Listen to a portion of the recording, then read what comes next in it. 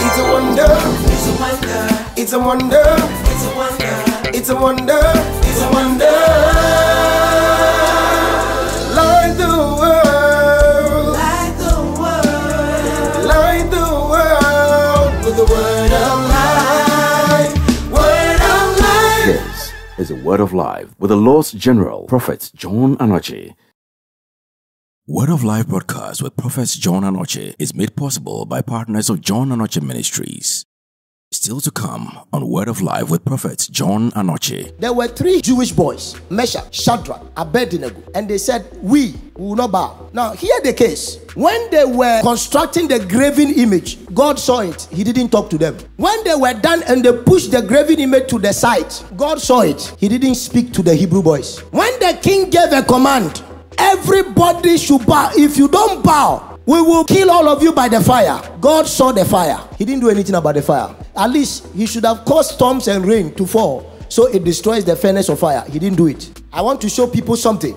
Now, everybody, when they heard the trumpet, they bow. But these 3 boys, we say, would not bow. Never. We only bow to the God of Israel. Nebuchadnezzar even told them something. He says, you fools, I came to your land. I took you from your town, arrested your king, killed the ones who resisted me, and brought you to the land.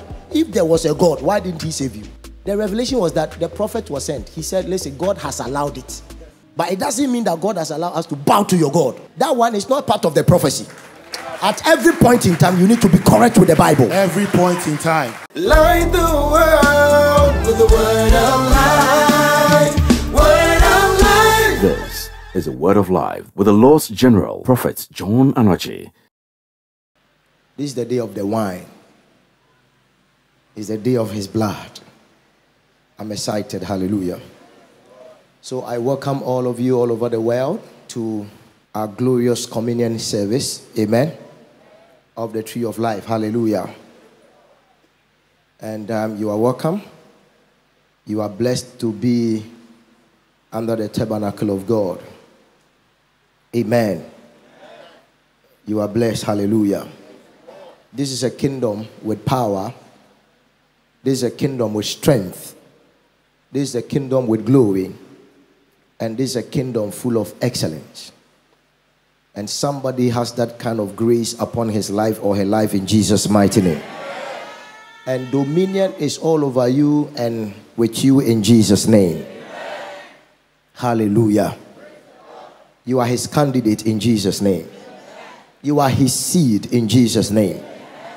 Hallelujah. You swim in the latter glory of Jesus. The glory of the latter house is greater than the former. The last rain has fallen upon you, somebody. Amen. You are the blessed of God. Amen. Let the name of Jesus be glorified. Amen. Clap your hands and appreciate Jesus in our midst. Glory. Hallelujah. Thank you, Lord Jesus. Hallelujah. Praise the Hallelujah. Lord. Hallelujah. Now, let's begin the word of God. We are in a season where there's a lot of explanations of the season, a lot of teaching on the season for us to understand the season and fully enjoy what has been ordained for us in this season. Now, this is a season that we have come to where we must fully depend on the Lord. So, in the harvest season, this is actually a subtopic of the harvest season I taught last week, but this is a season that I want to talk about. This is not the feet being formed, but I'm talking about the timings of the Lord in the harvest season, where I talked about the time to plant and the time to harvest. There is time for everything, and I talked about the time of harvest and the time of planting and the time of harvest. But I'm continuing by talking about this is the time to depend fully on God. In the harvest season, you depend fully on God. And this is not just a mere word that I am just declaring, but this is actually a prophetic word that he spoke in time past. And I want us to go into it so we can understand our state of heart and our state of mind, our composure, the kind of mindset we need to develop, the kind of life we need to live, the kind of understanding we need to have in the season that we have entered in. And that is the reason why I want us to talk about it. And these are scriptures I've read to you, a couple of times, but I want us to go, further into it so we can have understanding. So my chief scripture that we are reading is the book of Zechariah, chapter 8, from the verse 1 to the last verse. The last verse is 23, and I want us to go into it. I want Apostle to read unto us the entire book of Zechariah, chapter 8. The chapter 8 of the book of Zechariah. From the book of Haggai, you go to the book of Zechariah. Praise God. Hallelujah. Hallelujah. Praise the Lord. Shadabahaya. Zechariah chapter 8 from verse 1. Yes. Again, the word of the Lord of hosts came, saying, Thus says the Lord of hosts, I am zealous for Zion with great zeal. With great fervor I am zealous for her. Thus says the Lord, I will return to Zion and dwell in the midst of Jerusalem. Jerusalem shall be called the city of truth, the mountain of the Lord of hosts, the holy mountain.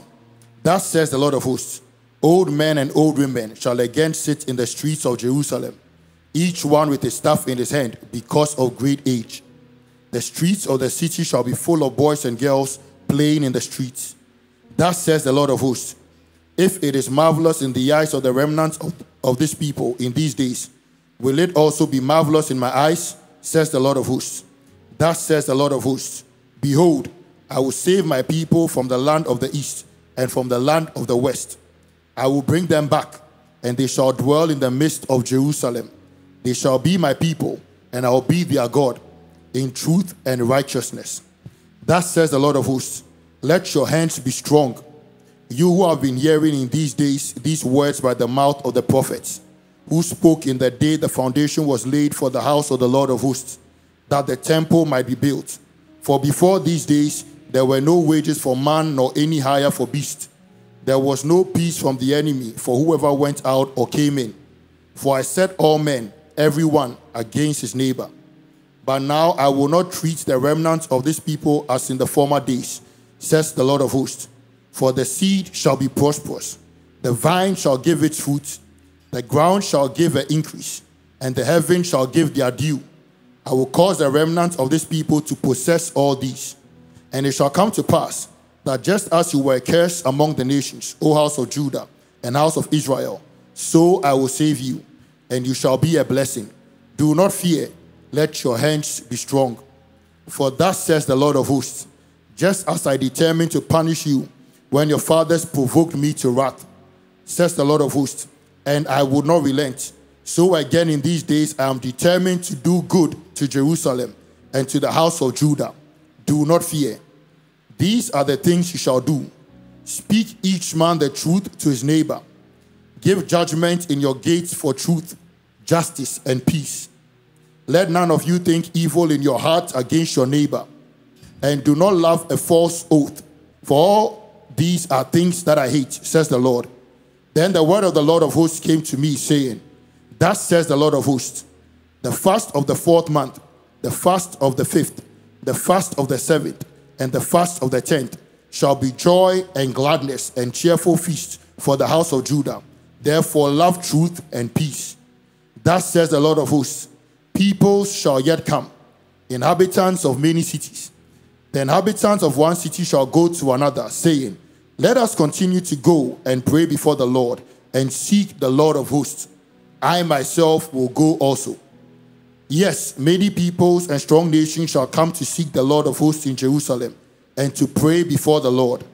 Thus says the Lord of hosts, in those days 10 men from every language of the nation shall grasp the sleeve of a Jewish man, saying, let us go with you, for we have heard that God is with you. Amen. Clap your hands and appreciate the word of the Lord.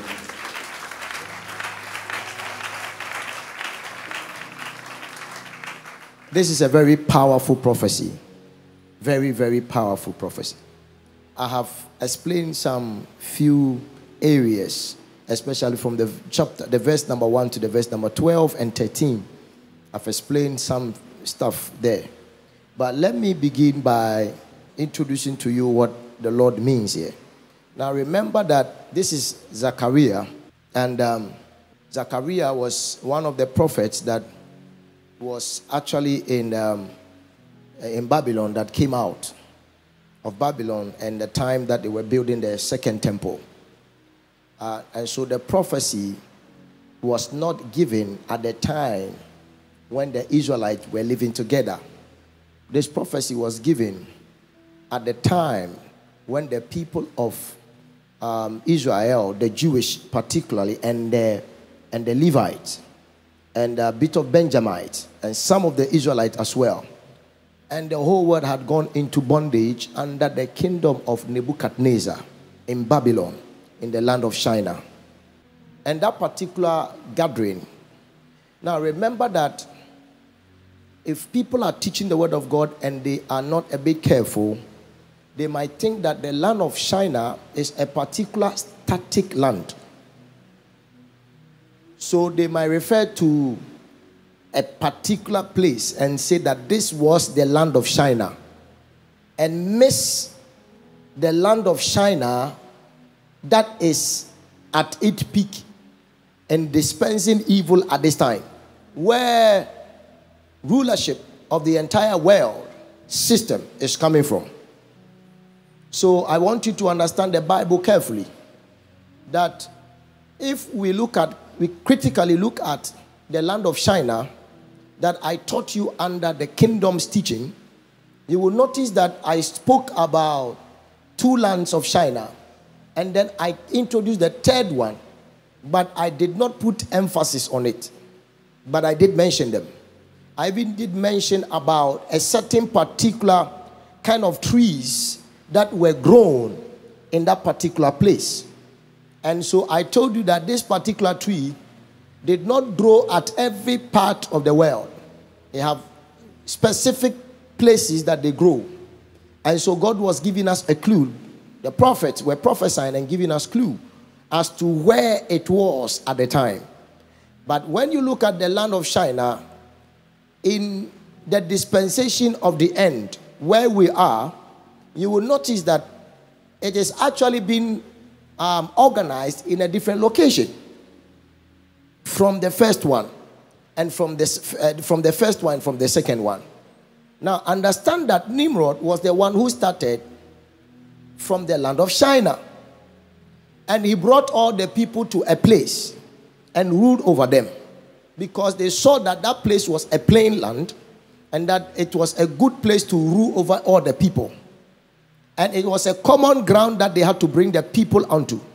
So it is more of the place where the authority of this particular rulership will be, and that is the place they call the land of Shinar, because Shinar simply means, Babylon simply means what? Confusion. Shinar simply means what? Confusion. So I want you to understand that one. It's the same way people, when they read the Bible, they make doctrines out of some things. Let me give you one of the just briefly so that we can proceed. Now, a lot of people have a lot of assertion, and it has become part of their doctrines. And so it gets to a point where they don't see God and don't experience God, and they think that God is not there, or God is not for them, and God is for certain particular groups of people. This is just mere hardiness of heart, which is not by revelation and is not by knowledge. Okay?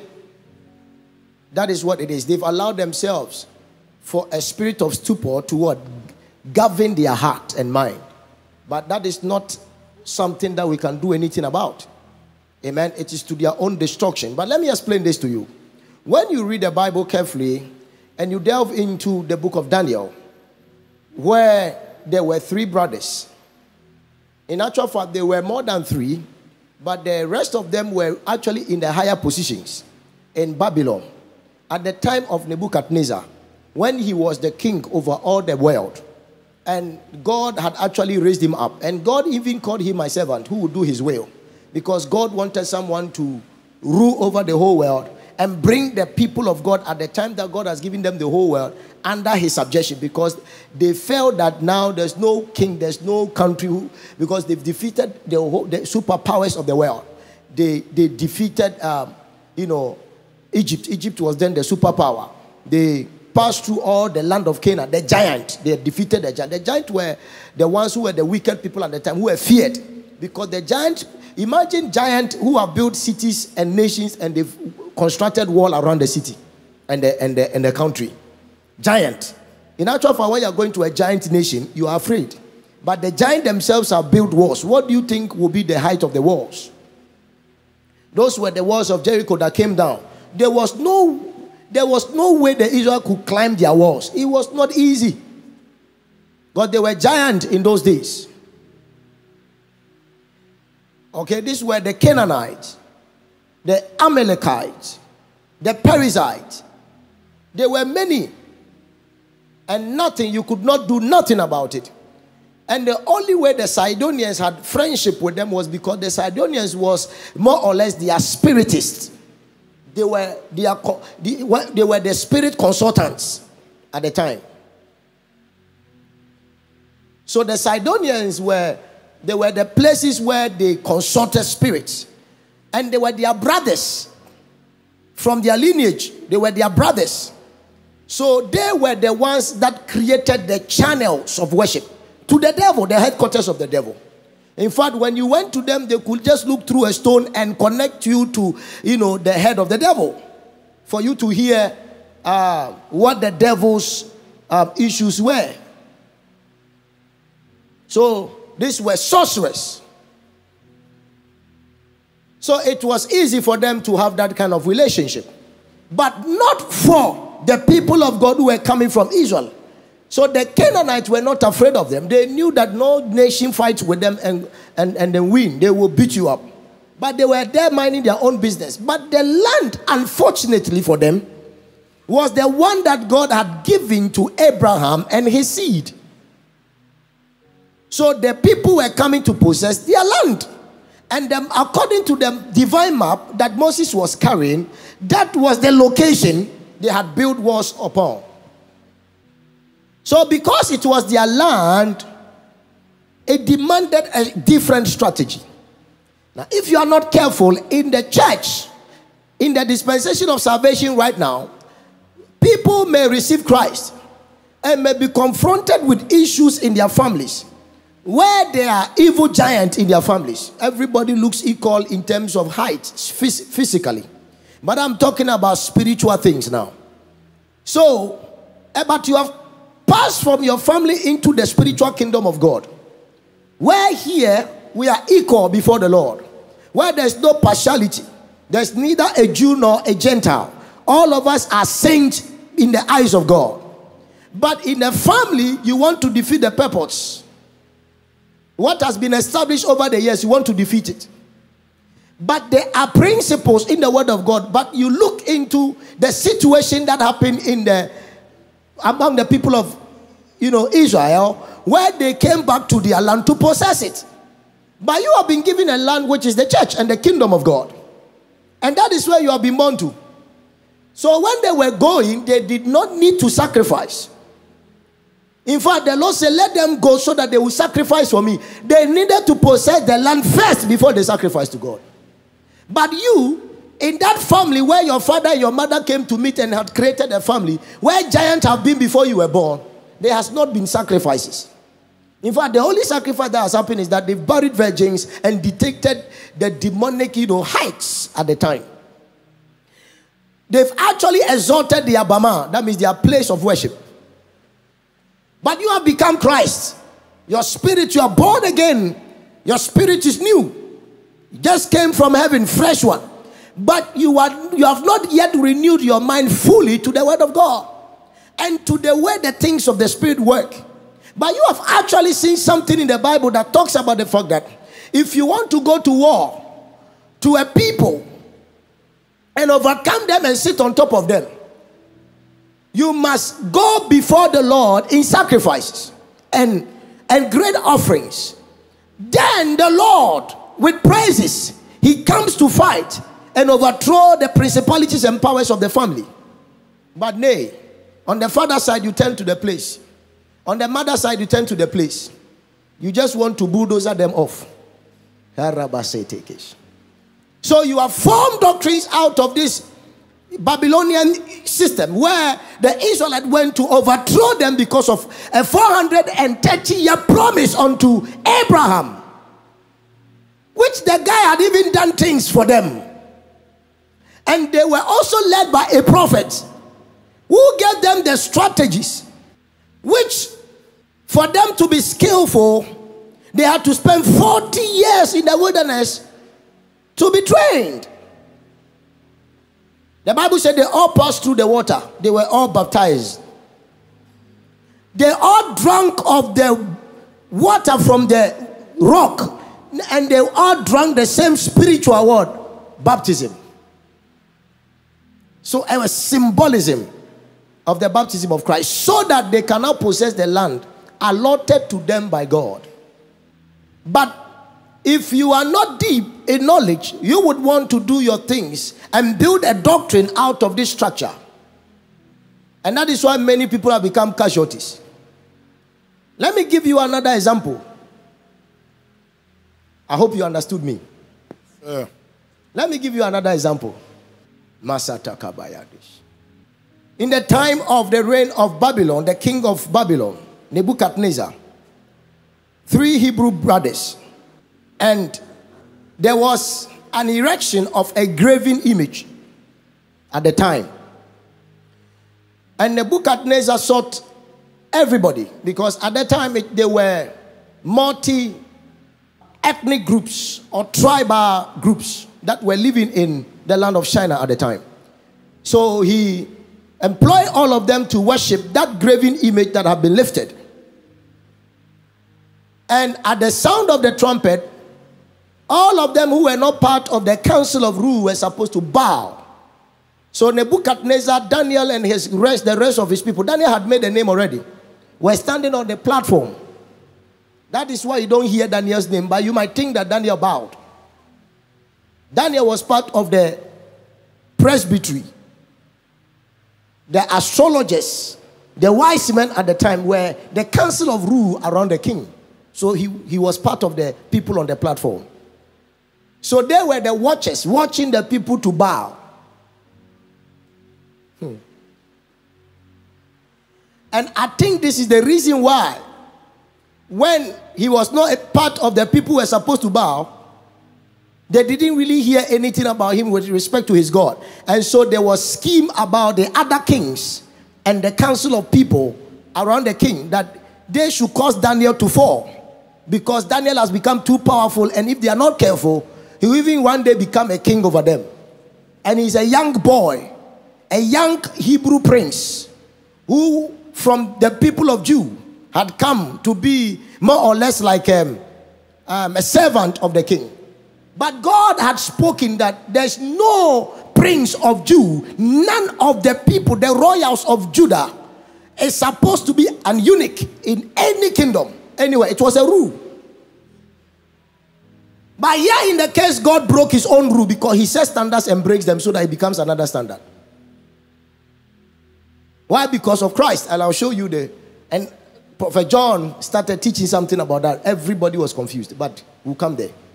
You know, sometimes when we want to show crutchy power, what we represent, we might teach you for 30 minutes, you don't understand where we are coming from and where we are going. Sometimes it's not intentional. Are you hearing me? Okay. You will soon understand what I want to say. But the first one you did understand. So let me go to this one. So the king started telling everybody that this particular graven image I have raised, everybody is supposed to converge at the square. Okay? At the praetorium. And everybody is supposed to bow. A huge field. Bow when you hear the sound of the trumpet. There were 3 Hebrew boys, Jewish boys. They were called Meshach, Shadrach, Abednego. And they said, we will not bow. Now, hear the case. We will not bow.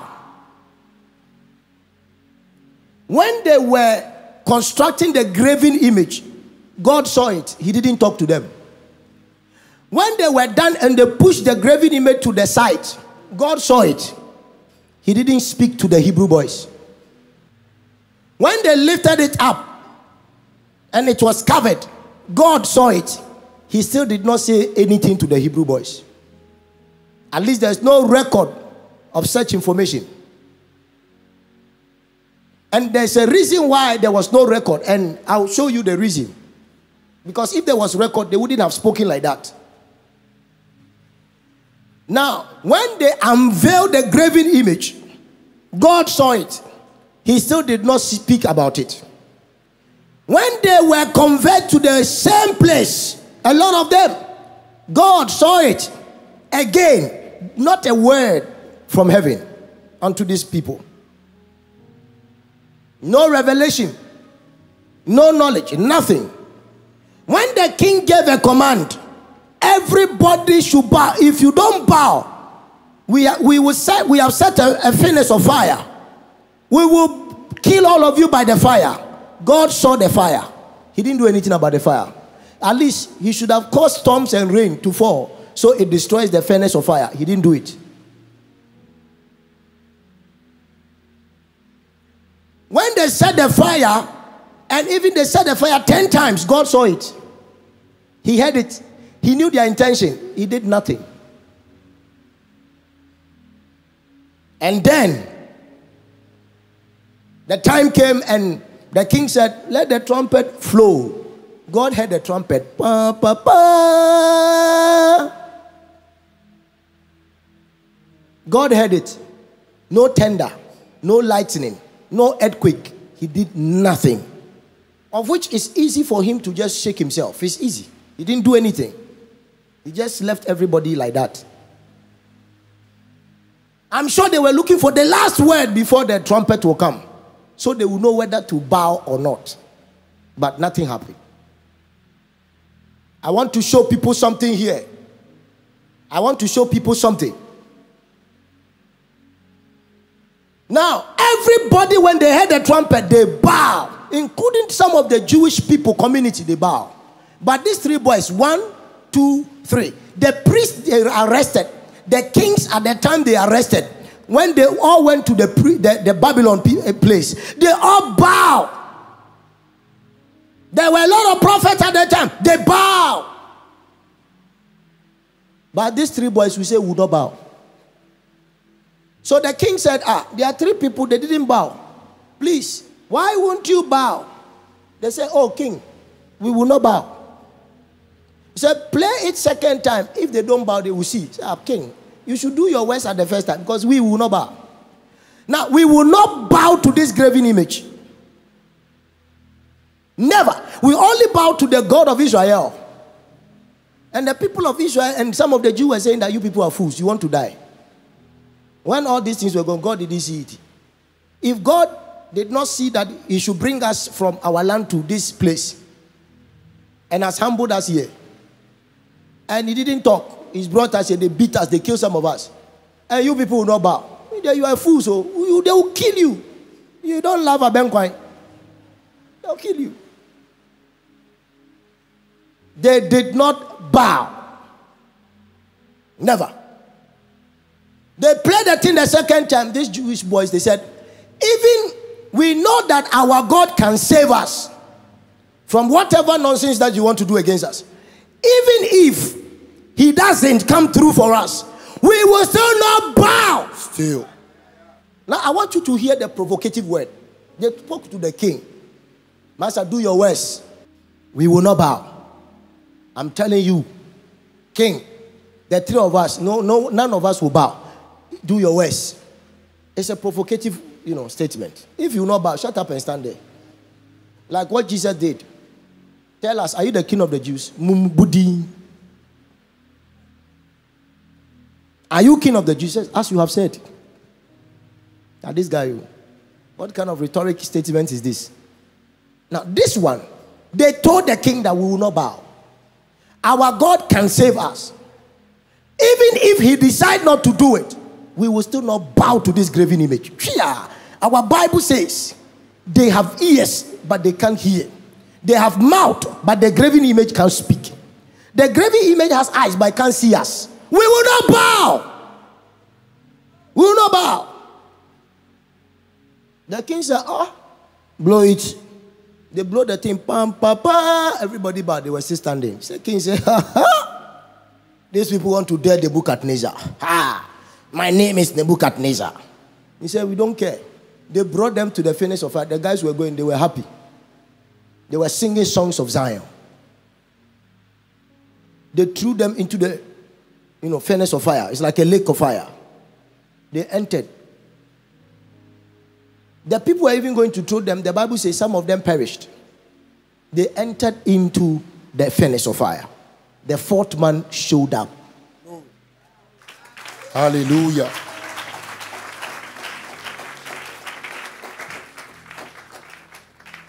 If they had bowed, would the fourth man show up? No. Now, do you know the principle of people now?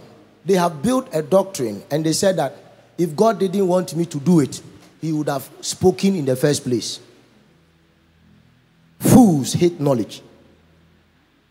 So the reason I'm taking this is because if God didn't want to, he wouldn't have allowed it to come. Fools hate knowledge. God saw that Nebuchadnezzar even told them something. He says, you fools, I came to your land. I massacred your temple. I took you from your temple, arrested your king, killed the ones who resisted me, and brought you to the land. If there was a God, why didn't he save you? The revelation was that the prophet was sent. He said, listen, God has allowed it. But it doesn't mean that God has allowed us to bow to your God. That one is not part of the prophecy. At every point in time, you need to be correct with the Bible. Every point in time. So we will not bow. We will not bow. We will not bow. Who are not hearing? Obesi and Samankwai. Who are Obesi Samankwai? Who are Obi Wubi? My friend. That's why all die be die. Whether you got accident and died, or who died and one sorry bima, all die. Be die. 3 Hebrew boys. I wish they were Christians. But they were not. They were Jewish. Who had not even received Christ. They didn't even know Jesus. They had heard of the prophecies of Jesus to come. They did not bow. They did not bow. We'll do better. Thank you, Jesus. The theology of these scholarly Christians at this time is killing the church. Killing the revelation of the church. You said we will not bow. They didn't know Jesus. You know Jesus. You have heard of Jesus.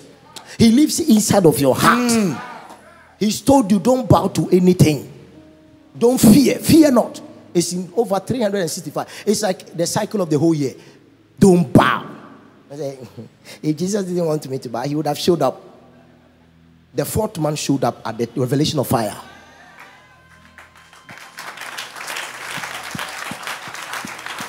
For him to show up is not your dictation. You have been told to believe unto death. Okay. Period. Did you believe unto death? She said something small. God, as I'm praying my last prayer, if you don't come through, it means you will not come. I will just give God timelines. If you don't do this, I'll walk out of the church. Walk out. He will not come. God shows up at the diamond, at the heat of the day. That's where you see divine performance. He will not come. Am I talking to somebody here? Yes, sir. He didn't come. He didn't show up. Call your bluff. I will not show up. Jesus is the king. He's not somebody that anybody can command. He's the King of Kings. He was there because what the Lord wanted to reveal to them was himself as the fourth man in the midst of the storm. So that Nebuchadnezzar himself and his council of rule will also bow to the king. In our dispensation, Jesus wants people to bow to him as the Lord. That's why he's the Lord of Sabaoth, the Lord of the armies of Israel, who have come upon the earth. But if initially there's small pressure, then you bow. You are not trusted. God cannot entrust the people of God unto your hands. You become a spiritual hypocrite. You bow to every circumstance of the world, under small pressure. They did not bow. Period. So the people have built doctrines on these things that they say that if God was involved, he would have showed up. Oh, boah. That's not what the Bible teaches. God saw Jesus was going to die. He didn't do nothing. In fact, he left him. He died. Imagine when Lazarus died, they were crying and told Jesus. Jesus said, it is for the glory of God to be revealed. And when you're talking about this, oh, don't let anybody deceive you. Poverty is listen. Hey, there is a proverb or say, who has said that before? I heard it from an old man. You can't add a cubic meter to your what? Your height.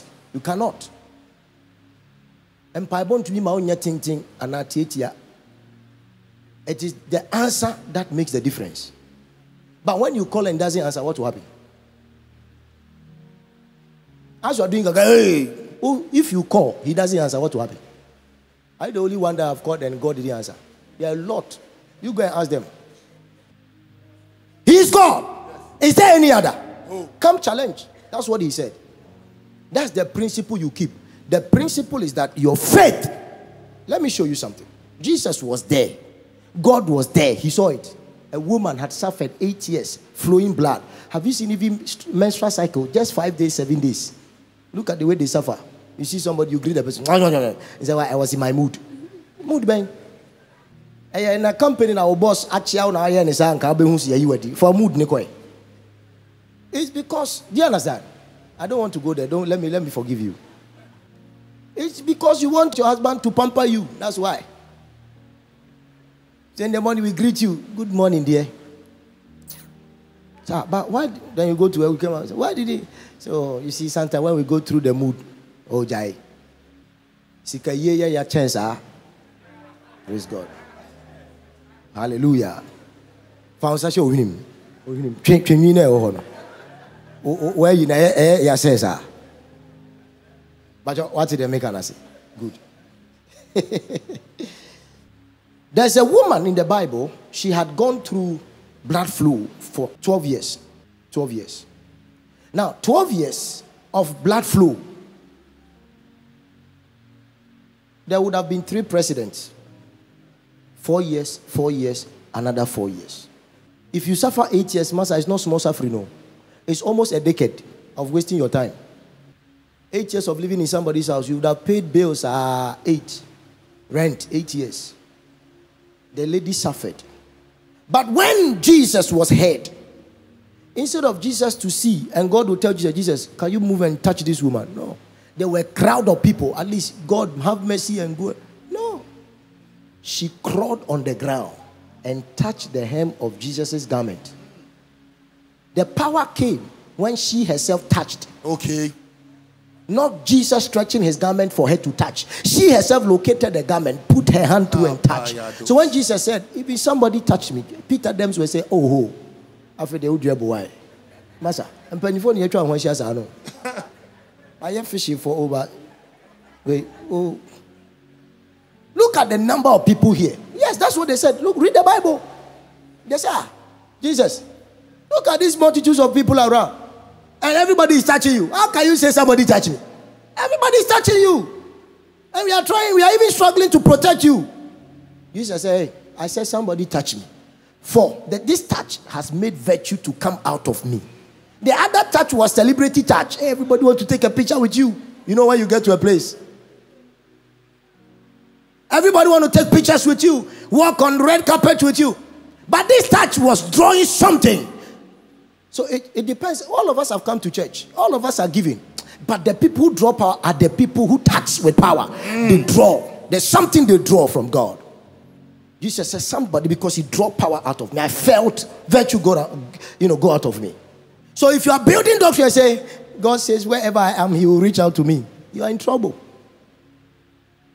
Now I taught people who are carrying burdens, wherever they are, Jesus will reach to them. He said, come unto me, all ye that are heavenly what? Burdened and laid higher, and I will give you. Come with your burden, come. He didn't say where you are, I'll come to you. Come to me. The doctrines of the word of God is the one that is preached. The one is codified in the word, not the one you think it is. Come to me. So if the Lord loves me, he gave me the gift. You just make it work. The You have to strive for the mastery. If I don't go to church, the man of God will see. Hey! John, see. I understand the word of God so much that I see God. I don't see these situations. If I don't go to church, the choir president will see. Nobody see anything, no. No. I'm angry. Even the communion said, I will not take it. Huh? Till Christ be formed in you, not me. My own is my own. Your own is your own. When Christ is not formed, you say, Pam, pam, all of you come. Christ is not formed. You also understand what to build doctrines on and what not to build doctrines on. It's just like people who say, come as you are. Just as you are, come. So because of that, every week you go to the marketplace. You just put concoctions in cans and then you sell. You know that as the people are going, their stomach will samatambo. But because of money, you do it. It's a sin. What you are giving them is poison. And you are a child of God. Because God says, come as you are. You've forgotten the fact that if my people who call me by my name will humble themselves and what? And pray. And turn away from their wicked ways, I will hear them. You have not turned away from your wicked ways. Say, come as you are. But before, because there's a repentful heart. The bribe.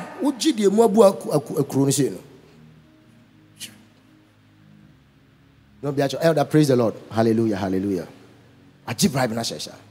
Say elder dem say yo ya na. Say nembe da mesa so bisa no. Bribe na shesha sa. Aji. Thank you, Holy Spirit of God. So I want you to understand something. Jesus is universal. He's universal. He says that because of your tradition, you make the word of God of no effect. So it is wrong for someone to proclaim that the people here are dealing with things different from the people here. So our mode of operation with Christ should be different from, it's wrong. It's not word. It's not word. This is not word though. Everything was made by the word of God. Everything. All things. And he put all things to the subjection of the feet of the word. Jesus Christ. This is not word. No wonder the people of God in this downtown didn't grow.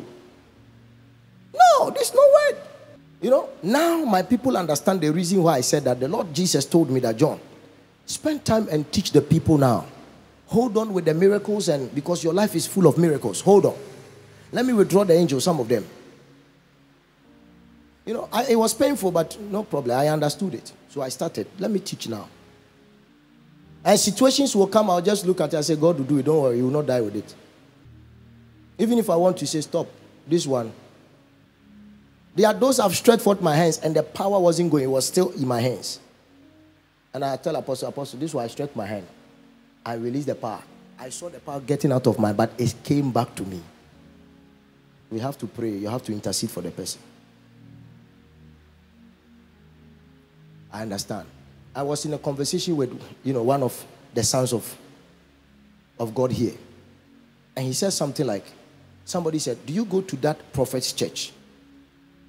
I was saying in my head, it's not my church, it was Jesus' church.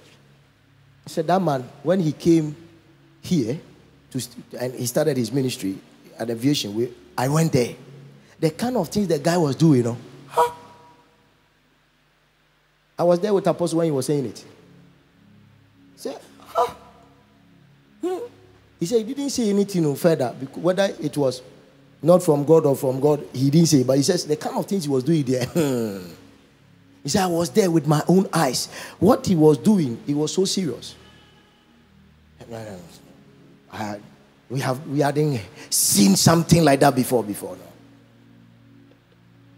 No. They read it in the Bible that we will even do more than what the Bible is written in the Bible. But see, when it is practically being done, they don't believe it. So then you that you are reading it, you are hypocrites. You are reading it, but you don't expect anybody to walk in it. These are huge hypocrite people. At least the man was testifying that what we saw. And I'm sure because of that. And I understand it. I told the apostle, I said, hey, the Lord Jesus told me, John, teach them first. let them know that this realm is there. I have actually opened it for them. And when anybody walks in that, because when I was doing that, then people were afraid. When I was even coming to pray for people, they were running. Huh? And I was teaching them, they were not hearing the word. They wanted to now come and throng on me. So that when they now tear my shirts and each of them take their portion home, that's when the power has come upon them. Because then I just walked past people and they were healed of cancers and all that. It is not. It's because of the word that is implanted in me. And not because of my garment. Rend your heart, not your garment. The power of God is available for everyone if you believe. Yes. Everyone. Look at our attitude. We are not about our master's business. We are not about our master's business. We profess we love Jesus. But we are not disciplined. So if Jesus should look at that, I tell you it will be very strict. But there's something he has done. So the scripture we're reading, that's what he has done. I just want to show you. Jesus said, doubt nothing, believe everything. Prophet John was saying something the other day. You know, and it's something that he used to hear some people used to even call my father, talk to my father about it. This one there is too strange, your son. He said he was prophesied about before he was born. Oh, even that one cries too much. Yet for so many years, I waited on the Lord so that he will refine me. Is it not painful? What is the point then? There was a time I told Jesus. I came to the auditorium, I said, you don't believe, you just followed me for miracle. You don't believe the teachings I'm giving you. And I was weeping. You know, miracles, the Lord has set the systems of the earth and the heavens to run accordingly. Anytime a miracle happens, it means we have seized the system he's put in place to run. Because a miracle is something that is not supposed to happen, but it has happened.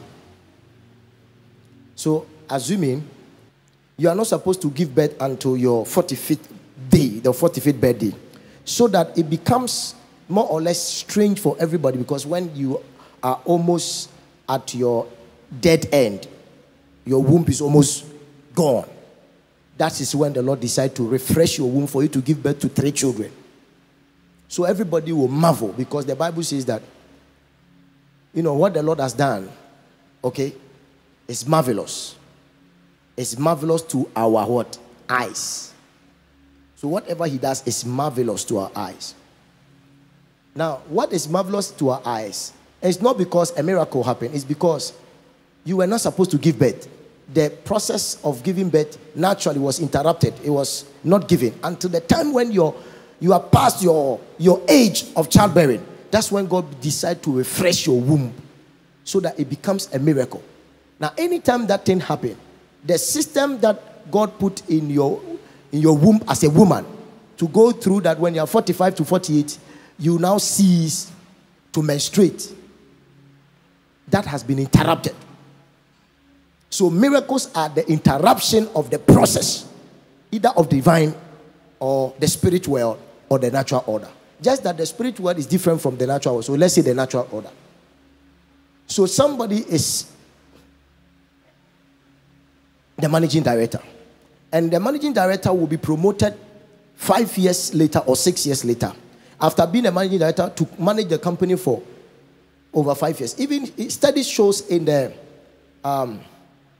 in business orientation and entrepreneurship orientation that when you set up a manager, for the manager to be able to understand the entire establishment, the manager must build on the business for 5 years to understand the business intelligence of the entire place. Then you give the manager, the general manager, 5 additional years to grow it. But we are hateful people. So the moment it is 1 year, we demand answers. But that is the formative years where we are supposed to put structures in place and enforce it. Otherwise, when it escalates, there will be issues. So when you talk about business intelligence, you know those things. It takes time for people to build structures. So it took God time, 6 days, to finish, to work on everything and enter into rest and cause the earth to run what he has done. So the earth is running what he has done in years. Because that day he used days, the earth is using years, thousands of years to make one day. That's what it means. So anytime there is a miracle, the process is interrupted. But what God wants is that he wants you to feed on the word. So you use the word to superimpose. You impose the word of God over the earthly process and bring results. So you fed on the word of God for 4 years. And the rest of the years ahead of you, you put all the word of God into place. So be a hearer and a doer at the same time. Do not be hearers only. When you get out of here, you forget. No. Be a hearer and implement what you have heard. How many of us have implemented tightly the principle of tithe, which is the master fortune for divine relevance? The principle of finding financial fortune. How many of us have instituted, first fruit in our system, so that from the beginning of January like this, you begin to save some small money, so that it can take care of your expenses for the whole January that you are using for first fruit? How many of us have done that? I thought about it. I went ahead, explained in details. How many of us did it? That is the doing part of the word. And that ensures that there's a relevant part of you. Jesus was the first fruit of God, the firstborn over all creation, the firstborn from the dead. God sowed Jesus into the earth. That means that God had provision. He had thought about it. Look at how many prophets prophesy about Jesus is coming and dying and all of that. God had already made provisions for that. He is a plans man. God is a plans guy. He fulfills purpose, and purpose is in plan. If you don't plan, how do you know the purpose? He subjected the whole world into hope. That means there's a plan, a blueprint he's following. And he's giving all those words in the word. That is why when somebody is teaching different from the blueprint, because he showed us the blueprint. When I was in heaven, and he took me to his mountain where he dwells, and entered into that mountain with the angel. When I went inside, I understood the plans of God, what is predestination, what actually it means. He had been talking to me about it, but this time around, he made me see it, how it meant. When I came to the earth realm, I saw people where I recognized that I saw them there, but not as human beings, but I saw them as lights. I saw them as what? Lights. Illuminating. And the rays were connected to each other and unto the throne. I understood the reason why we are stones at the altar. I understood a lot of things that I had read. If I hadn't read the Bible and I saw this, it wouldn't have made any kind of significant impact on my life, because you don't know. But because I was there, I had covered a lot. So certain revelation will not come to you except you cover what is given. If you have not covered what is given, why does he? What is his concern of revealing to you what is not covered? What is been given you have not covered? What has not been given you? Even what is given you have not covered. What has not been given you? You will not be able to understand it. That's the doing part of the word. A doer of the word. A doer of the word. Are you a doer of the word? Are you a doer of the word? That's why people live their lives not in conformity to what has been done in heaven. There are many people, their marriages, the people they married are wrong marriages. I told the apostle 6-7 years ago, the Lord took me and I was seeing, he said, in the end time, there are a lot of mismatch. Because people are married out of their feelings. They say, I love you. It's feelings, not love. You know, you talk and see a away, no. I'm in love. My heart, you're breaking it to 10 pounds of us and not profiting in our money. When you were giving your heart carelessly like that, was I there? So you align your life to the divine ways of God, not what you feel presently. No, it doesn't work. It doesn't work. Understand the will of God and the word of God for your life. Even though the Lord called me and knew me from my mother's womb, he has tested this vessel to know how you keep my word, to know how when I speak, what you do with it. I don't joke with the word of God spoken unto me. So when the word is given unto me, I don't joke with it at all. But I see how God himself, potent words from the excellent glory given to you, and you handle it with carelessness. Then I say, these things that are precious in his sight, angels don't joke with it. How can you, a child of God, joke with the word of God? So glorious a word like this. No, you can't do that. You can't do that. Let the word of God lead your life in Jesus' name. Amen. Am I talking to somebody here? Sure. Thank you, Lord. Clap your hands and appreciate Jesus in our midst. Let the word of God lead your life in Jesus' name. Amen. I went to a crusade. I was going to pray for somebody. A pregnant woman who had been pregnant for about 3-4 years. I was going to pray. There were other prophets there. As soon as I started to speak the word of God, they said, Madam, bring 3 bananas tomorrow. If you like, go and bring it right now. I'll do something for it. This long lump, it will not work. I was about to speak. So I looked at them like this. And they were, yes, yes. I looked at them like this. I said, Father, I thank you for your word. For the word of God is supreme. You shall be given birth before you bring the banana in Jesus' name. Amen. Thank you. And tomorrow was going to be Friday. The day after was going to be Friday. She shall give birth before 12 o'clock. But then we will be doing the crusade. The crusade, we do it, I think, yes. So you give birth before we will start the crusade. It was about, we'll start about around 4-5. And so my father was there. My spiritual father was there. And so she left with her husband. So Friday, exactly somewhere 10, she started feeling funny. Contractions started happening at a greater speed. They took her to the hospital. Exactly 12:45, she delivered. No way. Hallelujah. But she had gone to buy, the husband had gone to buy the banana.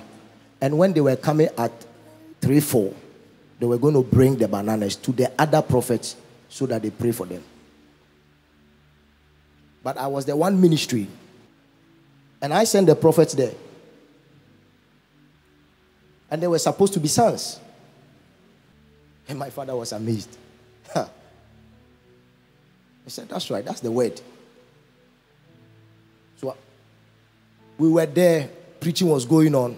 The man was running from wherever they took the wife, hospital. People had had dreams that the woman was going to die when she was going to deliver. They ran, himself and his sister, to the crusade grounds. We had won souls. Miracles were happening. I never touched anybody. Just prayer. Just by the declaration of the word of God in prayer. The man ran. Man of God. No, the trousers was even torn. My wife has delivered. Hold on. Give him water. Because he was running. Give him water. Hold on. The whole church. The whole people. It was not a church. It was a crusade. And then I said, what is it? He said, praise the Lord. My wife was pregnant for almost 4 years. But now the prophet said, other prophet said we should bring bananas. And one of them was the one reading my Bible for me. So we went to buy the banana. When I came back, my wife, she was almost dying. We took her to the hospital, not knowing the baby was coming. She delivered exactly 12:45. And when I finished every arrangement, I took a car and said, I must come to the crusade before they close. He took a car, but about 2-hour journey to the place where we were doing the crusade, and came to testify. And after the testimony, miracles was exhortation of the word of God. He has glorified his word above all his names. Anyone that seeks to glorify the word of God, you will never go down. Be a hearer and a doer. You hear the word, do it. And people who hear the word, they put it down. Said the man of God has spoken. But you see, the word of God is the supreme thing. And when you hear the word of God from the excellent glory, there's no confusion with the word. The Bible says, I'll put a stumbling block of offense. Anybody that you fall by that, you have fallen. And to whom it will fall upon, it will grind you. Let it fall upon you so that you are grinded. But when you stumble at it, the word, there will be consequences. I gave people word for over 6 years. Over 6 years. That this was going to happen. I'm sure that when usually you are there and you remember them, you believe a way, but there's some kind of, mixed feelings. Oh, it was just when the prophet was feeling good. Today we are living in the reality of the word of God. That means the word of God has manifested and we have seen the glory of the word of God.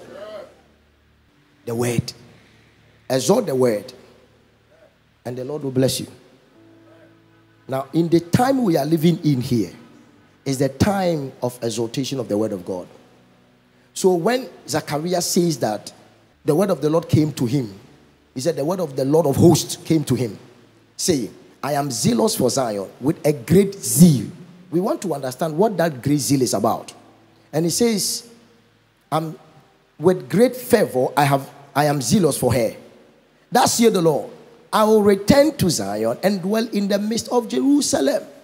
So I will return. It's talking about Jesus. He had come first and he is coming again.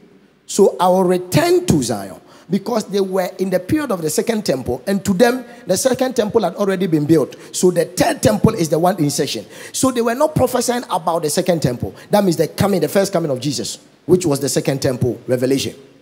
But he was going to put his body down. That is why if any man be in Christ, you are a new creation. But you live in the second temple.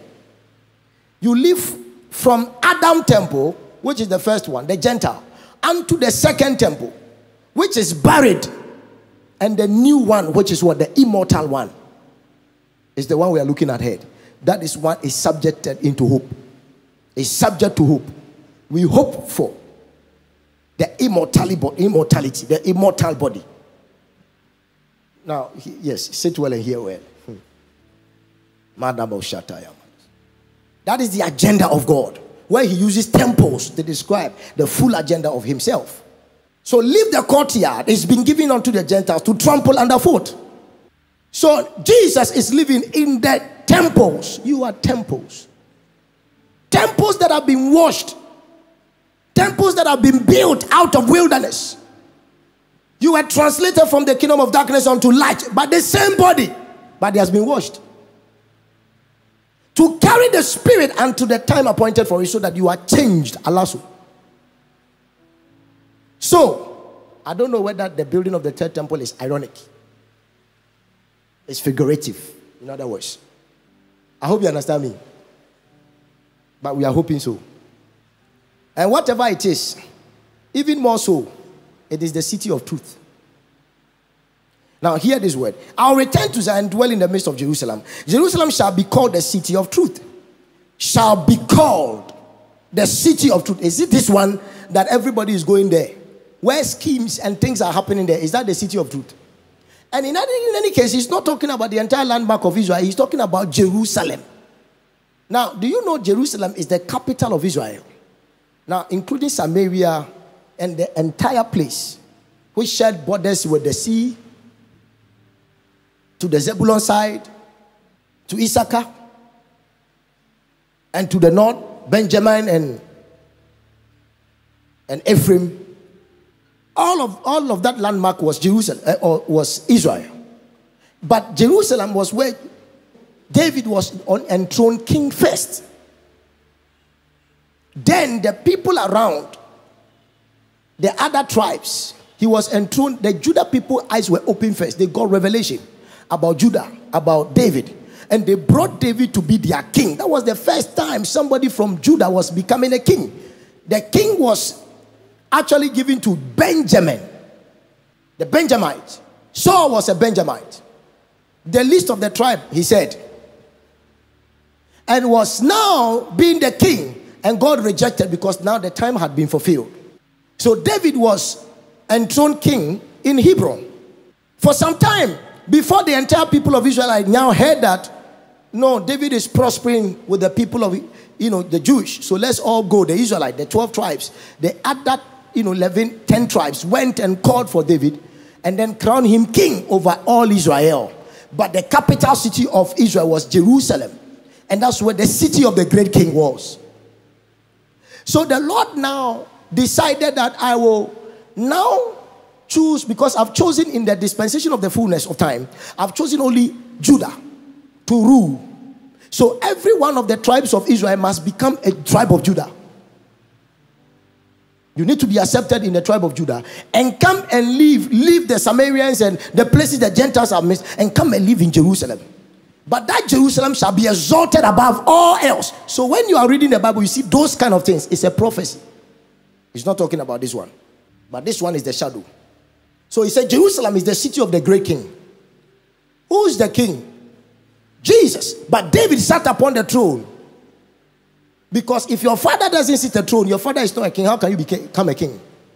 So Jesus, actually in the flesh, comes in the order of what his father David, a king. So Jesus must also sit upon the throne as a king, like Solomon being the son of David physically. So becomes a prototype. That's why Solomon was given wisdom above all men on earth at the time. So that Jesus himself is the embodiment of wisdom. The Bible says God has dealt with that, the wisdom of God. So Jesus now is the wisdom. It was a fraction he gave to Solomon because he was the physical son of what? But Jesus is the Lord, and he's the spiritual son of the lineage of David in Judah. The first man from Judah to become king. That's the understanding. And that is why Jesus is a Jew. And we all want Gentiles everywhere. Unless you become a Jew spiritually, you are not part of the kingdom. That's what the book of Romans chapter 2 talks about that. That is not the one who is physically Jew who is a Jew, but the one who is spiritual Jew. He's the one who is a Jewish. The real Jewish are the spiritual Jewish. The ones who have come into Christ. Are you in Christ? Clap your hands and appreciate Jesus.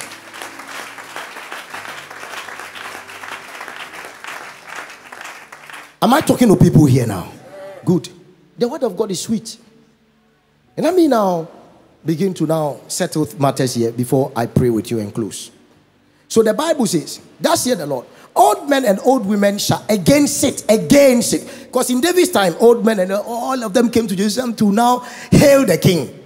They shall again sit. This is a prophecy of Zechariah, who is actually at the second temple prophesying.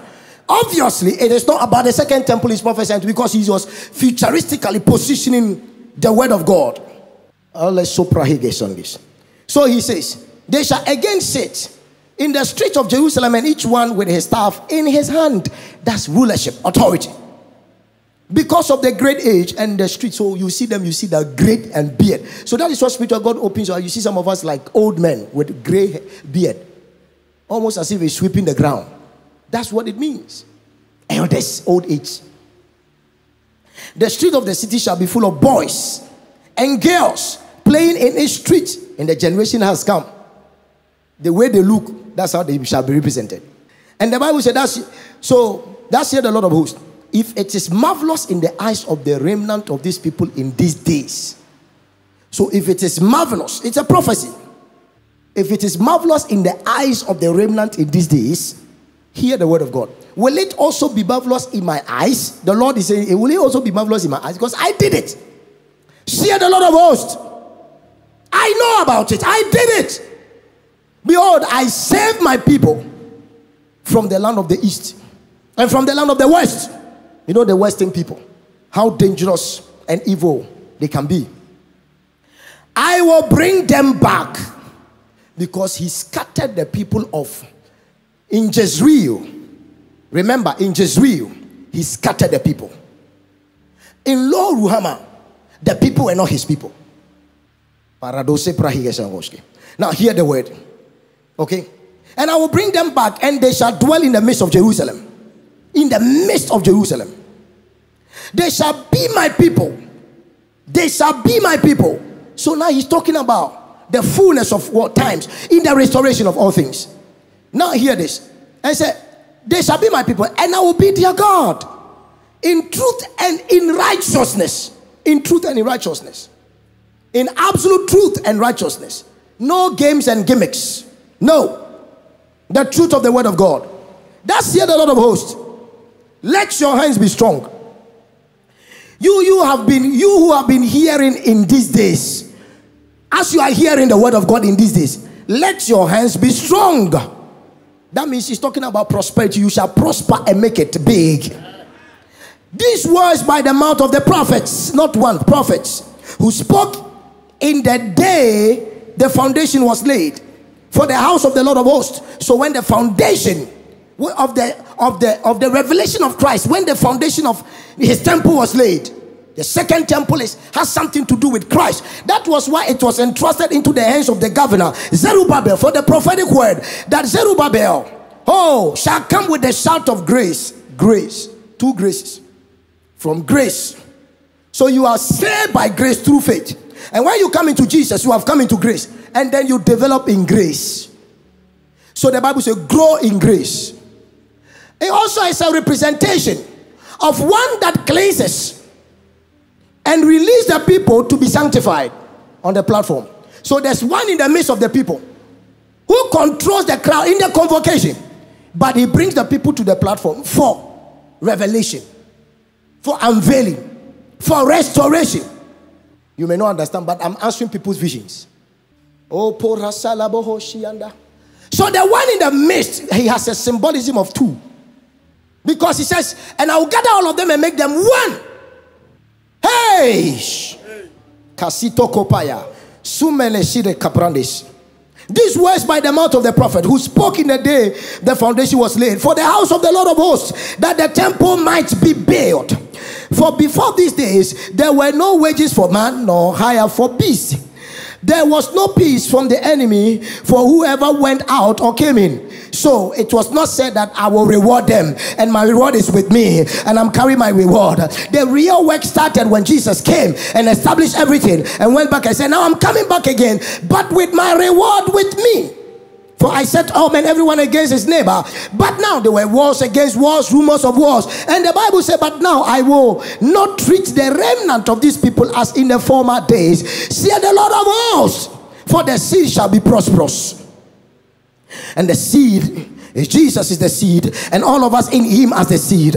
And the Bible says, and the vine shall give its fruit, the ground shall give an increase, the heavens shall give their due. So this is the time where this is orchestrated, it's happening without any request of anybody. He says they shall give their due, and the heavens shall give their due. That means the heaven is commanded. Heaven is under obligation to do it. They are obliged to do, they can't stop it. And here I come commanding the heavens, do what our boss has spoken unto the people whose hands are strong. If you believe, if you shout amen, I receive, something happens for you. And I receive. And I will call the remnant of these people to possess all things. It shall come to pass that just as you were a curse among, this is the part I want you to understand, just as you were a curse among the nations. He's talking about the dispersed sons of Israel, the 10 tribes that were scattered abroad the length and breadth of the whole world, mingling with the Gentiles. When they are coming, they shall come with the Gentiles together, who have known Christ, who were not my people, but now they are my people. So the Bible says that Paradaba, to possess all things. How many things? To possess how many things? Oh, Satalabayanish. And God, who is spirit, is making promise to people who are physical beings. They are flesh, but they have spirit indwelling of him. So it's not only things of the spirit, it's also things of this nature. But you must be able to let your spirit carry your body along, so your body doesn't swim in corruption. Sow your body. Sow this corruption into things that are incorruptible.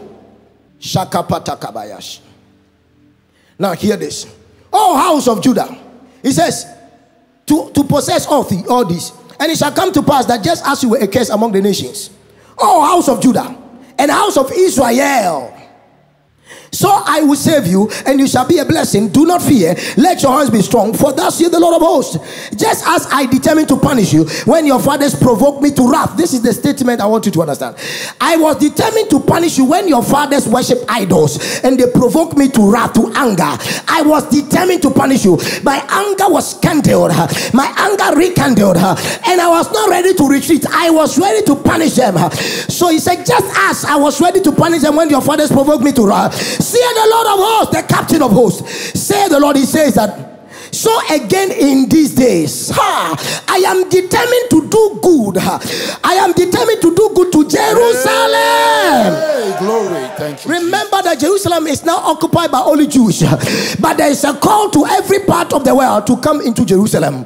So he will do good to Jerusalem, Jerusalem that is from above, and to the house of Judah, because the house of Judah is in Jerusalem. So if I'm determined to do good to Jerusalem and to the house of Judah, he said, do not fear. Masakapaya, a group of people from nations may try to put you down, but I am determined to do good to you. Man. Just as I was determined to punish your fathers when they sin against me, I'm also in likewise determined to do good. When the fathers sinned, God did not spare them, he punished them. He scattered them length and breadth across of the whole world. They perished from their inheritances. But this time around, he's also determined to do good. So that means that when they try to plead, Lord, we are sorry, the Lord said, no, I'm determined to punish you. In these last days too, you may say, Lord, hey, I don't deserve, but the Lord said, I'm determined to bless you. You say, Lord, I'm not making money. He says, I'm determined to bless you. Let your hands be strong only. I hope people are understanding the revelation of the word of God. I came that in the in the fullness of the dispensation of restoration of all things, it is no longer what you think. It's no longer what the good you have done. The Bible says, I'm determined. My determination, this is God's determination, not man's determination. I am determined as the Lord of hosts to do good unto you, to prosper you, to bring you to an expected end. I will prosper you, somebody. You just be obedient to me and to the word of grace I've spoken unto you. You will be rich. It's not by any effort of yours. You shall be rich. Only speak the word. Only speak the word. Somebody says, speak the word. Declare, say, I am rich. I am rich. He is determined to make me rich. He's determined to make me rich. Hallelujah. Praise the Lord. Let me finish this. Thank you, my Father. When the time comes, you have strange visions. Let me finish this. Thank you, Lord. Now, are you understanding the word of God with grace? Sir. This word is seasoned with salt. Sabadabadabasha. He says, these things are the things you shall do. Now, I am determined to make you rich. These are the things you shall do. Hear them. That means this is the only doctrine he's giving us. It's a prophecy of old. This prophecy is more than 2,200 or so years. Because 500 years later before Jesus came. And we have spent almost, we are not yet 2,000, it's 1,009 something. Or, yeah, 1,009 something. Okay. So it's about 2,390 or 400 and something. Yes, this prophecy was written, was spoken by the prophet. In our days, somebody has come to a realization of this prophecy. You are living in the reality of this statement. Amen. Please, am I hearing somebody here? Sir. You who you think you are barren, prepare. For triplet is determined to your womb. Amen. Shalabadosha. You think your age is advanced. Your womb is renewed for strength. Amen. The officer onward and obehu ahenasa. Exact word I'm hearing. Shadaboko teveze kaprata legis. Prophesy. So vadese so sekamahashki. The one who thinks he's not a sharpshooter, hal talaba. You think that you have not been able to even trim a sugar cane. Let me tell you something. Rakapasakataya. You will be a prophetic encyclopedia. God. Am I talking to somebody here? Sir. Hey! Hey! Shakapaya. You will shoot forth arrows. Amen. Not to kill, but to create. I wish you understand my word. Amen. Satalabahaya. My words are coded a bit. Masugra egoskiba. So the Bible says here, it says, these are the things you shall do. And it is colon. Speak to each man the truth to his neighbor. Listen, that means spread the word. What I require you to do is that there are other elects. They are among the people. They don't know. I've forgiven them their sins, but they don't know yet. They've not received the forgiveness. Go and speak to them. Speak to your neighbors. Your immediate neighbors, the people you sit in the offices with, in your homes with, your houses with, places with. Speak to them. On the street, you sit in buses with. You go to work with. Speak to them. Speak each man the truth to his neighbor. The truth is the word. And he says what? Give judgment in your gates for truth. And give judgments in your gates for truth. Justice and peace. That means men pen tembuaten. Justice. Be fair and firm. Be fair and firm. Justice. Don't sentence somebody to death without hearing the person defend himself. Don't conclude on any matter without first of all hearing from the person. The Bible says that we should judge ourselves whether we stand or we fall. But we shouldn't condemn ourselves. The judgment is unto righteousness. But what you are doing is not good. Please stop. Let's all worship God. That's the judgment he's talking about. Speak the word of God to people. Now hear this. But do not join people to condemn yourselves. So give judgment in your gates, your council of rule, where you have been placed to function in the church setting, where you are functioning in your house, in your business. Speak. Give judgment in your gate for truth, justice, and peace. Let none of you think evil of your heart. Let none of you think evil in your heart against your neighbor. Your neighbor is the person you are in the same kingdom with. And do not love a false oath. Let your yes be yes, your no be no. That's what it means. Gossip, lies is abhorred. For all these are the things I hate, saith the Lord. If you have to enjoy in the season, he doesn't require nothing. What he requires is do these things. He spoke to them about it.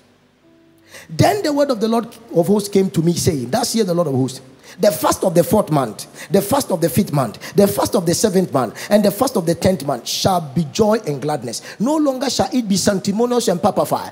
It shall rather be what? Enjoyment. It shall rather be with joy. It shall be for me a feast. He said, it shall be joy, gladness, and cheerful what? Feast. Shall be a festival of eating and drinking, because it's in the harvest season. Don't stop the fasting, don't stop the prayer, but let it be for me, unto me what? A feast. If you are poor, how do you feast? Somebody, you are rich. Amen.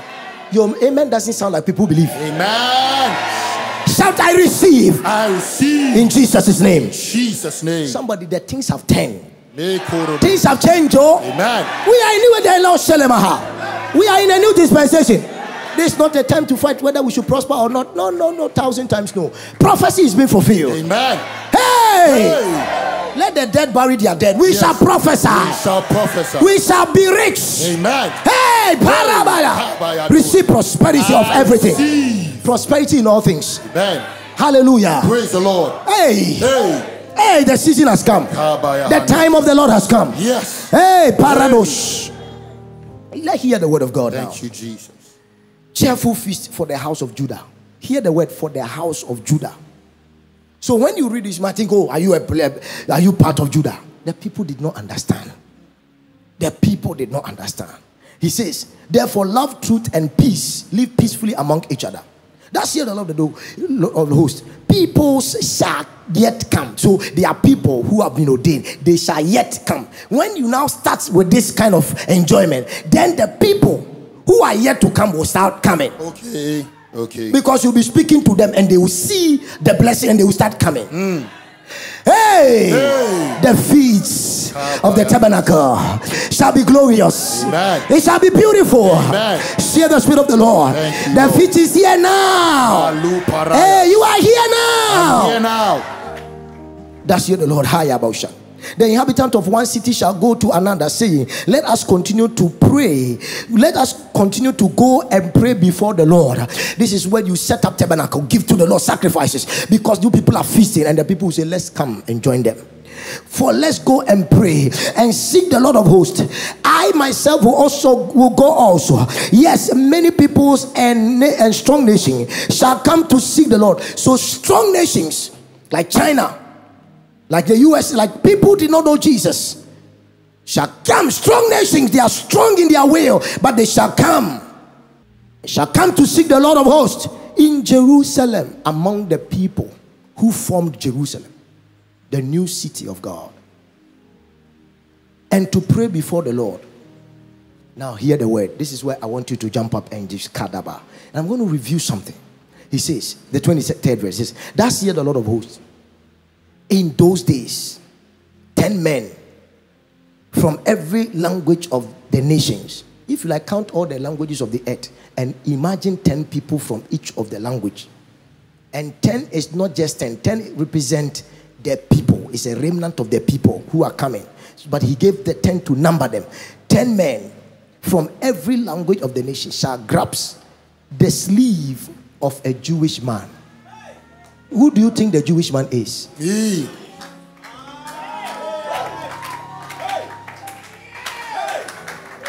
Saying, let us go with you. As you are going to China to do business, India, Pakistan, all those places, Japan, US, Caribbeans to do business, they say, let's go with you to the place to worship. Let's go with you to the place. For we have heard that God is with you. Hey! For we have what? They've heard it. That what? God is with me. They've not seen it, but they've what? Marukashaya. I said they've what? Heard it. They didn't see, they heard that God. It's just hearing. It could be true, it could not be true. But they believe that, as I've seen you, are you a Christian? I say, I'm a Christian. Ha! God calls you the Jewish man. In case people are wondering, what is this man talking about? This scripture, it belongs to the Jews. This spiritual, the Jews themselves, physically right now, they are Pharisees. They don't believe Christ. I say, hey, God will wait until they believe him. You don't know what you're talking about. God is not talking about physical things. He's talking about spiritual Jewish here. Now, in the book of Romans chapter 2, from the verse number 20, let me read it. For he is not a Jew who is one outwardly. So the one who is an outward Jewish, who is a Pharisee now living in the Jewish town, is not the Jew he's talking about. But nor is circumcision that which is outward in the flesh.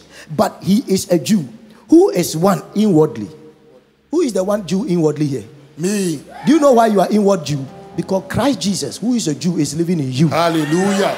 He has adopted you to his Father, and you cry out, Abba. Thank you, Lord. The King of the Jews is in me. That's why when they crucified, they call the King of the Jews. It's not only the people of the Jews physically. It was the King of the Jews shall be called from everywhere. Hallelujah. Those who are not my people, now they are my people. Shalabaya. This is the reason why Ezekiel was told, bring sticks together and bind them. Throw them into the sea. Bring stones together, bind them.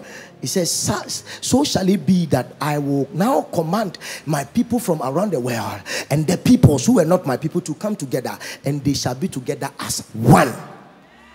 Let me read unto you another scripture in the book of Ephesians as I'm concluding now. Hey, Barosata, this revelation is too deep. Oh, the book of Ephesians, chapter number 2. Oh, my Father, Maradabaya.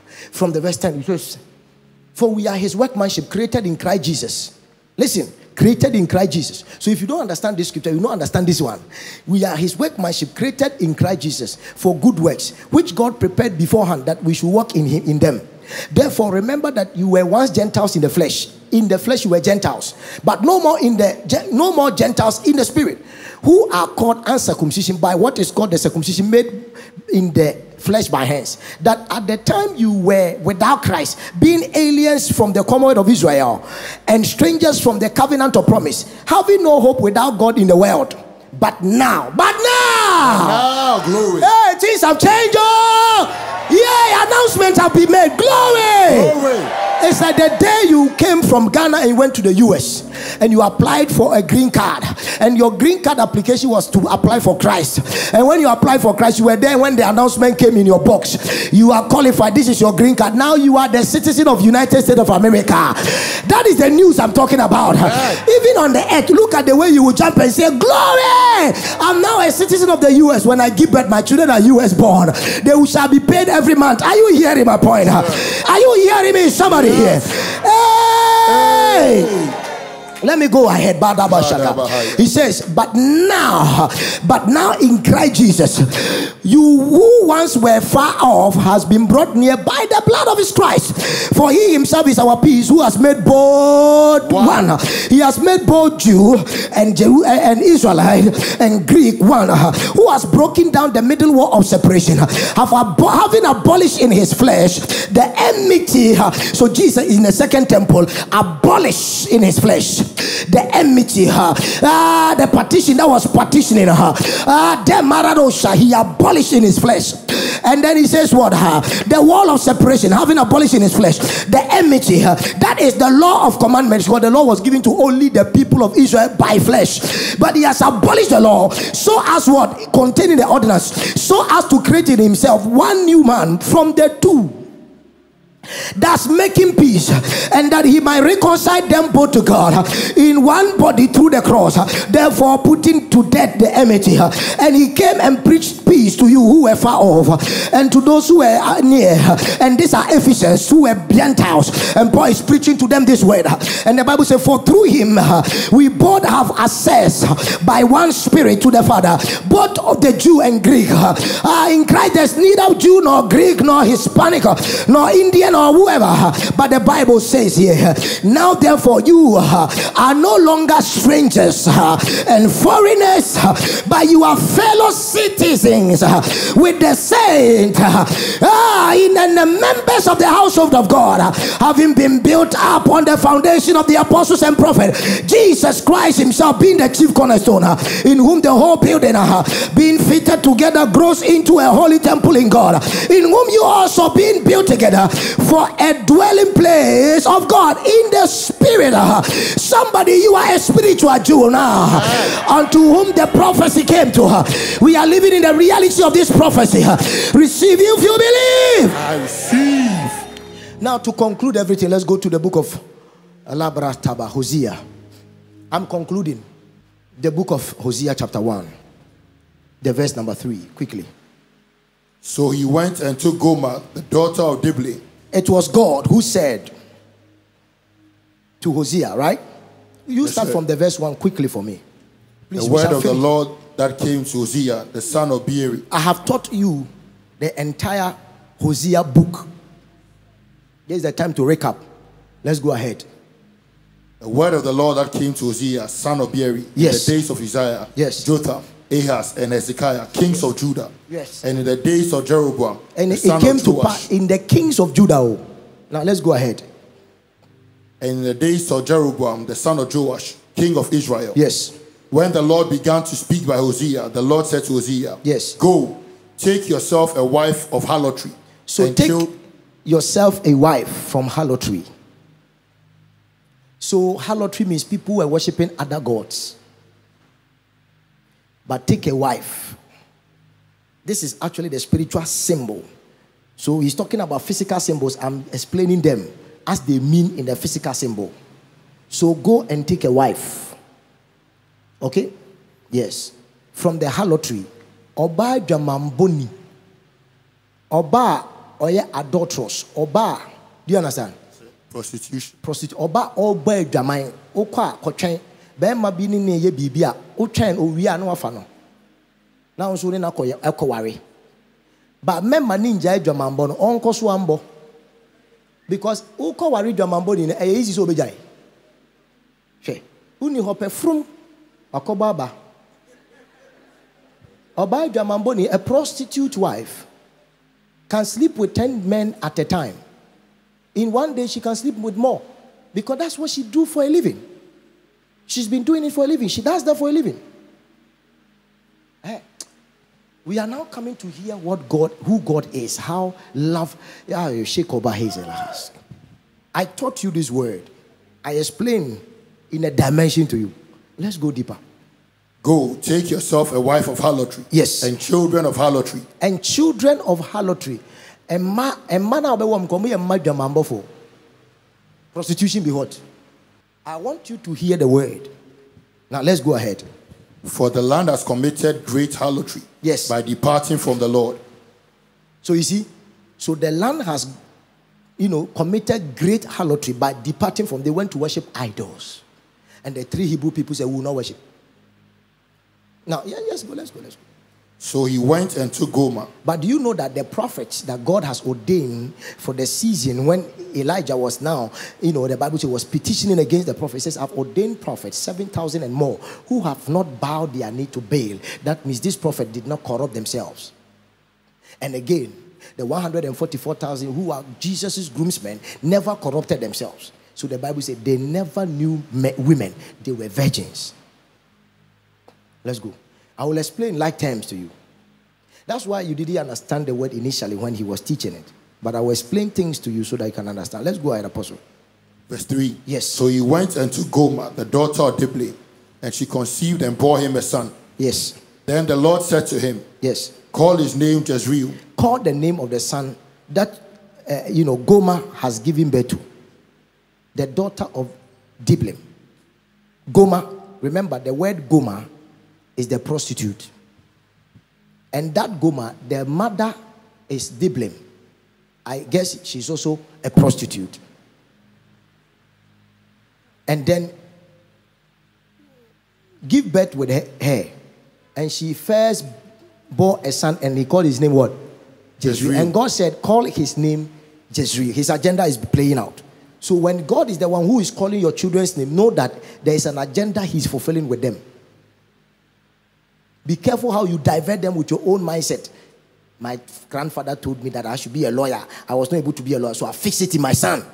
He has his own destiny. And the guy likes engineering. Now, let's go ahead, Apostle. Call his name Jezreel, for in a little while I will avenge the bloodshed of Jezreel on the house of Jehu. So I will avenge the bloodshed of Jezreel on the house of Jehu. So the one who massacred Jezreel, the one who committed atrocity with Jezreel, I will now command that bloodshed to come upon the household of Jehu. And Jehu was anointed by Elijah to what? To be ordained as a captain to kill Jezebel. And later on they were also destroyed. So God doesn't want the blood of evil people to come on the hands of his children. David could not build God a temple because his hands were stained with blood. The one who was the king did not fight. He did not fight. So there are people who build houses of God. They are not fighting with devils on the field. Clap your hands, stamp your feet. You can't build house for God. You can't get revelations. There are people who are sent to do dirty works. When we speak, people don't understand. Read it. For in a little while I will avenge the bloodshed of Jezreel on the house of Jehu. Yes. And bring an end to the kingdom of the house of Israel. So I will bring an end to the kingdom of Israel when they were one with Judah. So there was a whole kingdom. God says, no, I'll bring to an end that kingdom. And I will raise Judah myself to be a kingdom. So that kingdom of Christ Jesus will be the kingdom over all the other kingdoms.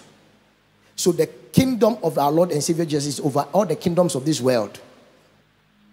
Hey! Let's finish it. I'm done. Verse 5. Yes. It shall come to pass in that day, yes, that I will break the bow of Israel in the valley of Jezreel. So I will break the bow of Israel in the valley of Jezreel. Jezreel means God sowed. He sowed or sows.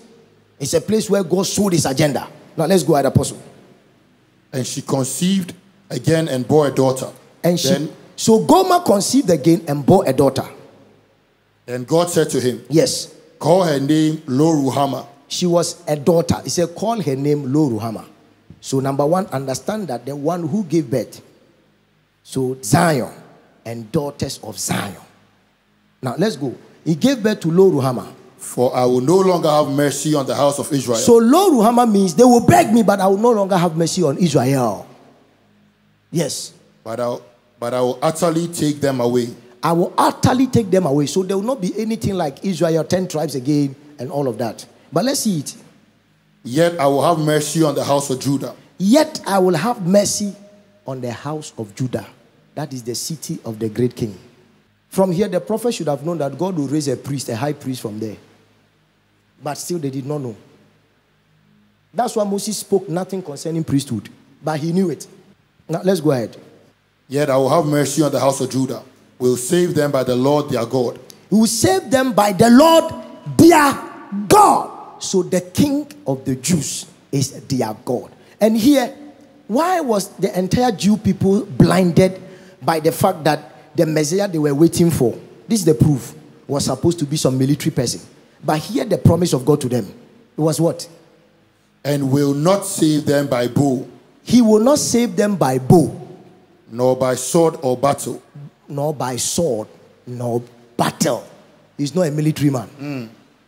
By horses or horsemen. He will not sit on horses or horsemen of chariot and going to fight. He will be like Solomon. Solomon did not fight nobody.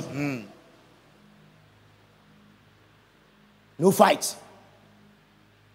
It's a spiritual kingdom. Now, let's go to the last one. I finish. Verse 8. Yes. Up to 11 verse. Let's go quickly. Now when she had weaned Lo Ruhamah, she conceived and bore a son. So when Lo Ruhamah had now stopped drinking milk and was matured in bondage, there was a conception of who? Of Verse 9. Then God said, he conceived another son. Yes. Yes. Lo Ami. And he called his name Lo Ami. For you are not my people. And Lo Ami means you are not my people. And I will not be your God. And I will not be your God.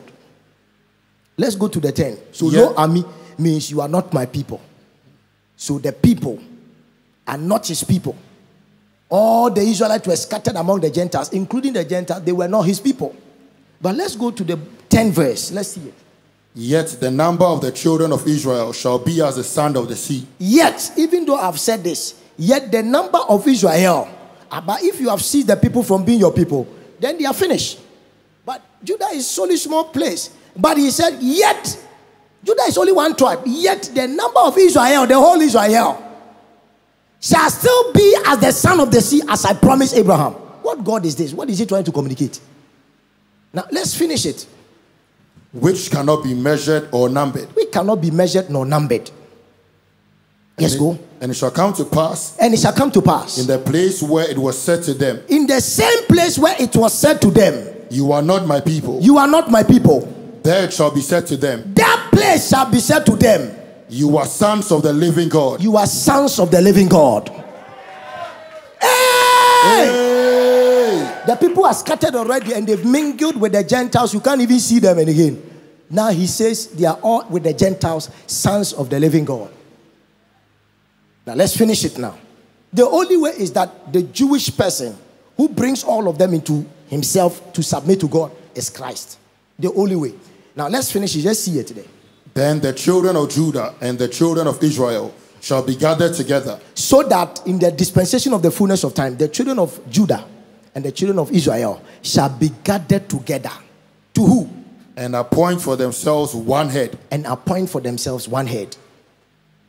And they shall come up out of the land. And they shall come up out of the land. For great will be the day of Jezreel. Great will be the day of Jezreel. Remember, Jezreel is their mother. The Zion. The Israel that houses all of them together in Zion. And Zion is the city of the great king. Zion, the whole of Jerusalem is called Zion. But the whole of Israel is not called Zion. Unless you come to Judah, where the temple of God is and worship, then you are Zionites. But God will gather all of them together in what? In Jerusalem. In the city of the great king. They shall appoint one head. This word is fulfilled. In 1948, they appointed one leader now. And they shall come up out of the land. So from there, they shall come out of the land For great is the day of Jezreel. And Jezreel means God sowed it. It matured. The time of maturity is what he's talking about. And the Jezreel said that where God spoke the word and broke the bow is called the valley of Jezreel. Now, that is the place of Scar. The same place that he divided them, that same place was where the cross was lifted. And the Bible says, when I'm lifted, I will draw all men to myself. That's the same place proclamation was made. The land of Jezreel. Glory. Am I talking to people here now? Hey, am I talking to people here now? Shakabaya. For great is the day of Jezreel. Moses spoke about this. Hey, Yabado Shekabaya. Hey, ya. Hey, ya. Korabahizalamani. Zebroko tavezeleheski. That's the same place it was said. So the season we have entered in, that is why we prophesy to you the gathering together of the saints. In the book of Ephesians, chapter 1, the verse number 9 to 10, he says, having made known to us the mystery of his will. This is his will. According to his good pleasure, which he purposed in himself, that in the dispensation of the fullness of the times, I told you that each event is fixed with the times of event, that in the dispensation of the fullness of the times, he might gather together in one all things in Christ, both which are in heaven and which are on earth, in him. So these people have dead and gone long time ago. He will gather all of them together in one, in Christ. So that is why I told you that the people of God who have died and gone to be with the Lord, they are waiting at a place called Holy Place. Even the people who died in the tribulation, the Bible said they were at the altar, the base of the altar. Revelation 7. That ends my discussion here today. Next week I'll continue. Shatalaba. Let's go ahead quickly. The verse number 13. Revelation 7 from the verse number 13. No, start from the verse 9 for me, quickly. Remember the Revelation chapter 7 from the verse 5 to 8. He lists all the tribes and leave out one tribe. What was the tribe? The tribe of Dan. There's a mystery about it. I'll teach you some time to come. Now, let's quickly start from 9 verse, quickly. After these things I looked, and behold, a great multitude, which no one could number. Okay, he says that even though I have scattered them around, and I'm choosing only Judah, yet the people of Israel shall be in multitudes, like the sand of the sea. What I promised Abraham, I shall do it. Now here, even after the end of the age, after tribulation, look at it. It says what? After this I look, and behold, a great multitude which no one could number. Can you number the sand of the sea? No. Can you number these people he saw? No. In the spirit, he could not even number. Physically, you can't number. Now let's go ahead. Of all nations. Of all nations. Tribes. Peoples. What did the Lord say? Promised to Abraham. He says, all nations. In you, all nations. All tribes. All peoples. Yes, let's go ahead. And tongues. And tongues. Standing before the throne and before the Lamb. Standing before the throne and the Lamb.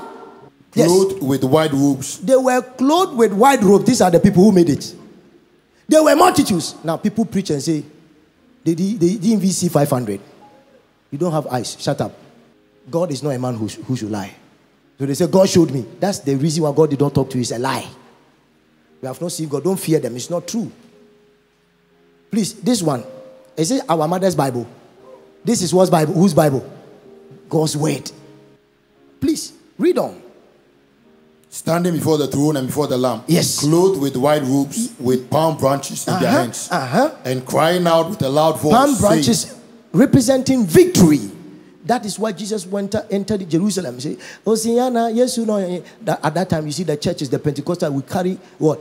Palm branches. Sign of victory, triumphant entry. So holding palm branches in heaven, standing before the throne. Victory now. Yes, let's go ahead. Verse 10. Yes. And crying out with a loud voice. Yes. Saying, salvation belongs to our God. Yeah. Who sits on the throne. Yes. And to the Lamb. Yes. All the angels stood around the throne. Yes. And the elders and the 4 living creatures. Yes. And fell on their faces before the throne. Yes. And worshipped God. Saying, Amen. Amen. Amen. Blessing and glory and wisdom. Thanksgiving and honor and power and might be to our God forever and ever. Let's go to 13. Let's go. Yes. Then one of the elders answered, saying to me, Who are these arrayed in white robes? Who are these arrayed in white robes? And where did they come from? And where are they coming from? And I one of the elders, he was in heaven, he didn't see them. One of the elders. I told you that people think that people are standing before the throne of God. No, it's not like that. You are seeing the end of everything. One of the elders is asking a question. He didn't see them. He didn't know where they come from. He asked a question. He says what? And I said to him, Yes. Sir, you know. You know. So he said to me, These are the ones who come out of the great In tribulation. heaven, he addressed the elder as Sir. The elder came to them to work. There are people you see, they are elders. They sit on thrones, but you disrespect. Sir, you know. These are the ones who are. These are the ones who come out of the great tribulation. They come out of the great tribulation. So they say great tribulation, all of us would have been wiped out. Now when we gave them the scripture, now they come back and say, oh, there will be some people there. But the Israelites who did not receive God, they are the ones. Are they what? Look at what he says. Are they multitudes? Are they nations? Are they tribes? Are they peoples? Are they tongues? Israelites is one nation. So he's talking about nations. Now let's go ahead. These are the ones who come out of the great tribulation and wash their robes. Their robes have been what? Washed. So the great tribulation is a type of washing. There's a water of purification washing people.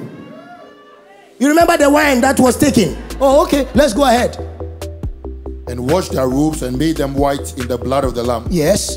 Therefore they are before the throne of God and serve him day and night in his temple. And he who sits on the throne will dwell among them. They shall neither hunger anymore nor thirst anymore. This is it. The sun shall not strike them, nor any heat. For the Lamb who is in the midst of the throne will shepherd them and lead them to living fountains of water. And God will wipe away every tear from their eyes. You are the one he spoke about. The last day group. I bless you in Jesus' name. Amen. I prophesy over you.